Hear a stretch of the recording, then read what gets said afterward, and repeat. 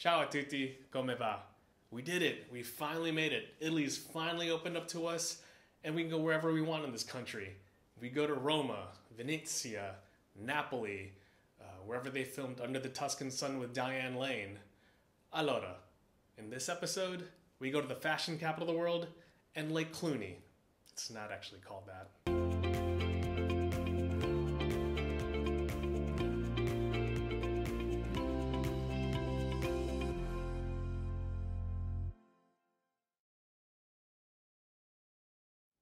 So Italy is finally opened up. We were able to take our first trip off of the island and to the mainland. We have decided to go to Milan. We wanted to go to Rome first, but a lot of the tickets to Rome either were at bad times or really expensive, and like everybody I talked to was going to Rome, so we thought to do something a little different and head to Milan and Lake Como. I kept hearing about how European airlines were very cheap, which they are. They're probably maybe like $12 to $30 each way per person. So I wasn't really sure what to expect, but we flew on EasyJet, and I mean, it was very no frills. You just pretty much got a seat in a backpack, but I mean, this is going to be a great way to explore most of Europe if it continues to be such a good experience. Milan is the fashion capital of the world. Milano! After landing in Milan and getting the rental car, the first thing I thought when I was driving to the highway was, it's nice to have paved roads. Just looking around, it looked like I was in like I-94 in Chicago again. Quando siamo arrivati a Milano, avevamo bisogno di qualcosa da mangiare. The first meal we had in Milan was Five Guys. It was the best meal I had in Italy. I don't know how much Five Guys costs, but I'm sure it's pretty cheap. We spent about €70 for our family at Five Guys. If you want to convert it right now in 2021, that's $83 US, which isn't too far off of what you'd spend back home. It's always expensive at Five Guys, which is why In-N-Out is always better.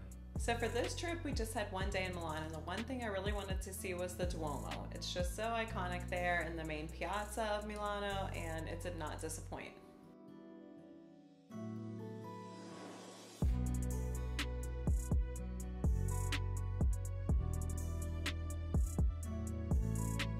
The piazza by the Duomo is huge.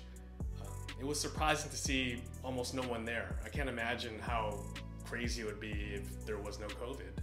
Luckily we were there when there was not really much people, so we could do stuff like take pictures and just walk around.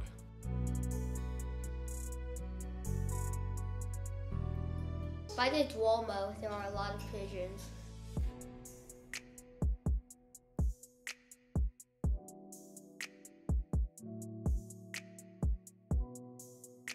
I remember the pigeons coming up to me when I was feeding them. A guy gave me fried noodles and I fed pigeons. We bought tickets to tour both the inside, the catacombs, and the rooftops, and the rooftops really blew us away. I thought it was funny because I was wearing a conservative yet sleeveless dress, and they made me purchase this like white paper sack to go over my dress because you can't bare your shoulders in the Duomo. In that white dress, she was really too sexy for Milan, too sexy for Milan, New York, and Japan.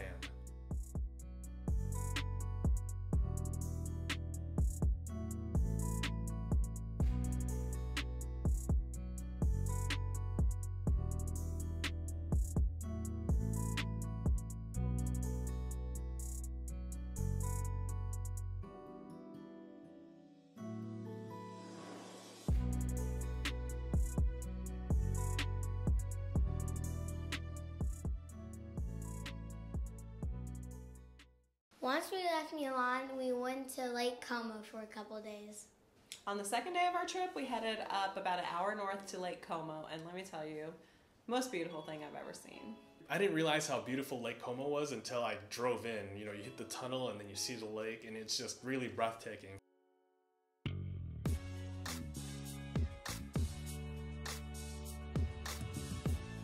Lake in Italian is Lago. Lake Como is a beautiful place with expensive houses. Boat in Italian is barca.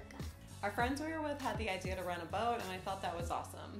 I grew up boating. We had a boat always on the lake, and it just, as soon as I was out there on the water with the kids, it was bringing back all the good memories that I had of myself and my own family when we were the same age.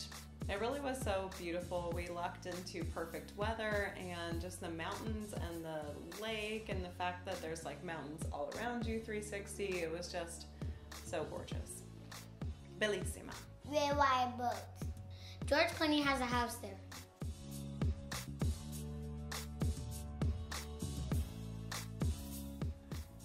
Wait, who's George Clooney? When I was on the boat, I was trying to dance and surf with my socks on.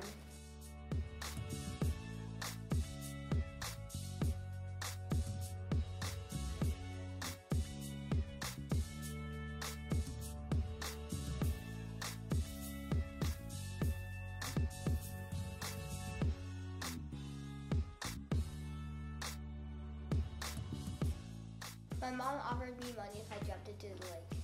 The temperature of the lake was about lower than 60 degrees Fahrenheit.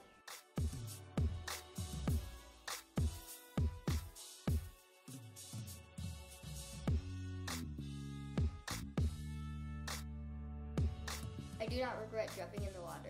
Now that we can pretty much freely leave the island for the summer, we have a lot of things we still want to go see in the mainland.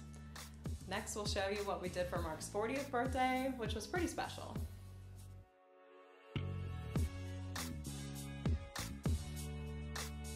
Ciao, ciao.